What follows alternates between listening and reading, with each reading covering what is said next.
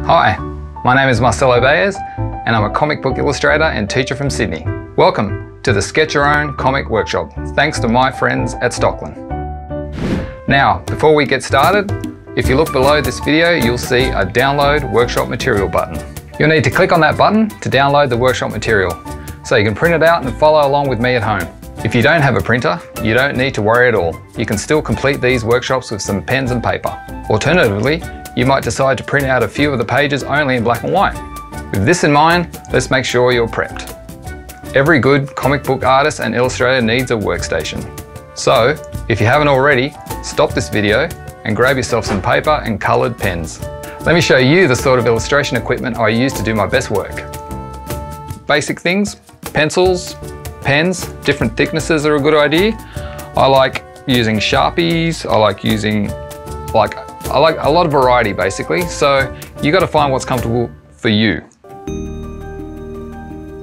Alright, let's get into it. As I said, my name is Marcelo and I'm an illustrator and comic book artist. I'm based here in Wollongong. I've been drawing professionally for about 12 years. I love what I do. I got my start with an agent over in New York, which introduced me to doing lots of different type of work, doing kids illustration and actual comic book illustration is what I love. And bit by bit, I practiced and kept sending work overseas and getting more projects. I got to work for Marvel thanks to my agent based in New York. They saw my portfolio online and liked what they saw, and basically they asked me to do a kids book. And the kids book was called Hulk Saves the Day, and it was a fantastic project I got to work on. And then after that, I did another project for them for an Avengers project and a Wolverine project. What inspires me about comic books is I love the drawings, I love the colours, and I love the stories. Mostly I love the stories. I love how it just takes you into another world, and that's what I like to do with my own artwork too. I like to take people into another world and show them interesting characters and really, leave this world and enter another world with the drawings. Over the next 4 workshops, I'll be taking you on a comic book journey.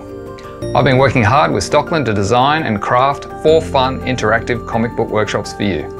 The purpose of these 4 workshops is to learn the basic skills of comic character and character design and visual storytelling that pertain to comics, manga, and graphic novels. These skills also dive into the basics of storyboarding for film, television, and video games.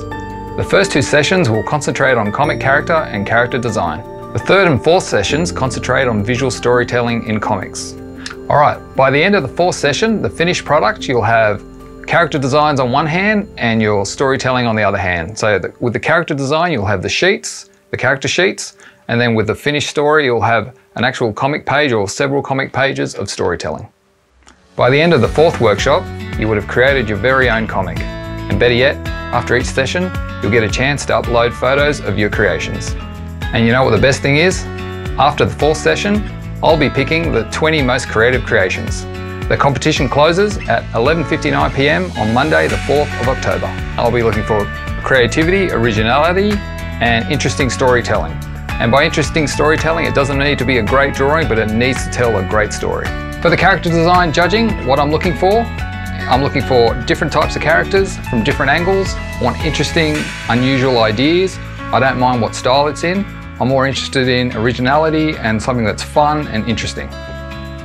The top 20 most creative creations will be sent a signed book of the Super Australians.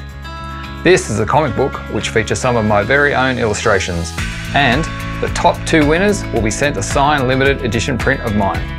Alright, let's get into workshop 1, comic characters and character design, part 1. Let's start with an exercise. You'll need to refer to page 3 of the PDF you have downloaded. We've popped an image up on screen of what that workshop book looks like. Okay, the first workshop is a warm-up. It's a very simple warm-up. So what you'll need is your pen or pencil and a piece of paper. And we'll start like this. We'll start with 4 very simple circles. They don't need to be perfect. They can look like potatoes. That's perfectly fine.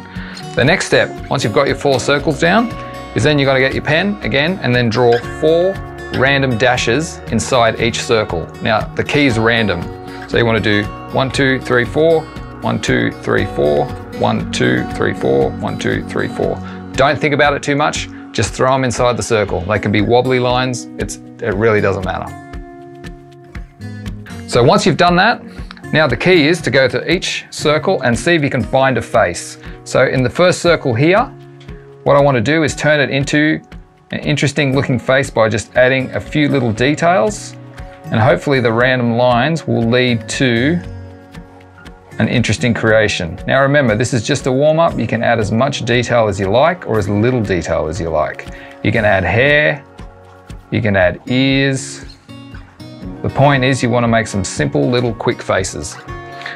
So then you can even turn your sheet of paper if you like. You can turn it around. If you see a face that looks more interesting the other way, you can move it around. And you can even jump around. You don't have to start from the top. And what might be a good idea too is to look for totally different expressions. So here I might turn that one into a nose. Turn it to a person with funny glasses. And then you can even add some rabbit ears, why not? So remember, this is just a warm-up. You just want to have a bit of fun with it, be a bit silly with it, whatever you like to do. So have a play with that. You can do as many as you want. I suggest 4, but if you want to do more, feel free to do more. Okay, so the importance of all the characters that you'll be seeing on screen, no matter what the style, is they all have one simple thing in common. And the one simple thing is they all have a backbone, no matter how goofy or heroic they are. They all have a simple line, which is a backbone. So that, with the images you're seeing now, you'll see that each level, as you break it down, it gets simpler and simpler. It starts with a backbone. Okay, so here's the next bit, drawing a good stick figure. Now it sounds really basic, and it is really basic, but the important thing is to learn to draw a good stick figure. So it doesn't matter what style you're into. If you're into American comics, if you're into manga, you're into funny cartoons, it doesn't really matter. Everything tends to start with a stick figure. So let me show you what I mean. Everything starts with a backbone, and then the largest mass, which is the upper torso and the lower torso. So most characters, that's how I start most characters. So that is basically 2 circles and a line. Once you've done that, the next simple step is just to add a couple of circles for the shoulders, a couple of circles for the hips. Then you add some simple lines to start to create a very simple figure. Then the arms. Now notice that I'm just drawing straight lines and circles. And triangles, I'm keeping things very, very simple. And then a neck, and then a circle. So that is what I call a good stick figure. Now I know it's not a perfect stick figure, but it's all about practice. Okay, so stick figures. We've had a practice. Now I want to quickly review what we've just talked about, and you'll see some images as well. You'll see an image of me in a very goofy pose, which I think you'll enjoy. So if I review the stick figure without the circles, will look a little bit like that. That being the backbone, hips, shoulders. Then circle, circle again, simple lines, keeping everything very simple. You can choose your own pose. You don't have to do it like mine if you don't want to. That's okay. Now, you'll see an image of me in a pose, and then what I've done with that is basically use that to find the stick figure in the actual drawing. So that's a review. So if you use those sheets that you've got, you can use those as a step-by-step process to get it done. Okay, so part of your practice time as well will refer to some of the images that you'll see on screen.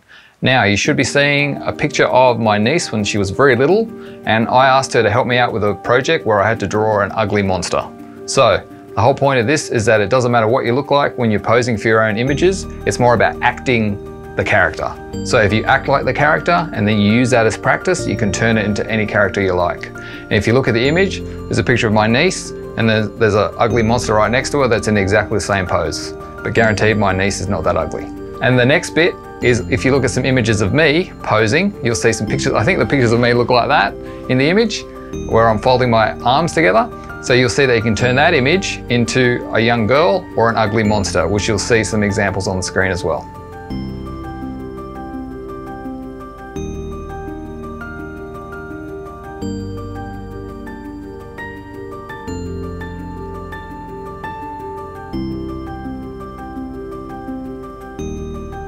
Now here's your chance to draw your own character, okay?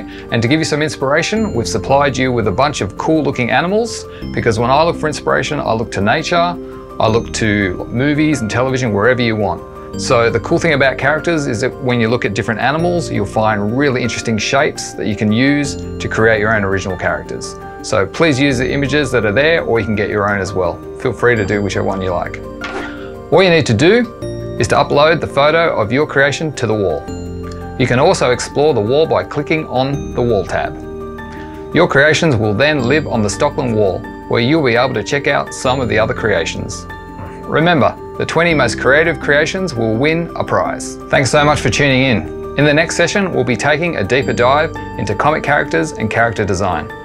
My name is Marcelo, and it's been a pleasure to host this comic book character design workshop for you today. And thank you very much, Stockland, for making this possible. And don't forget, never stop creating and imagining. Remember, practice makes perfect.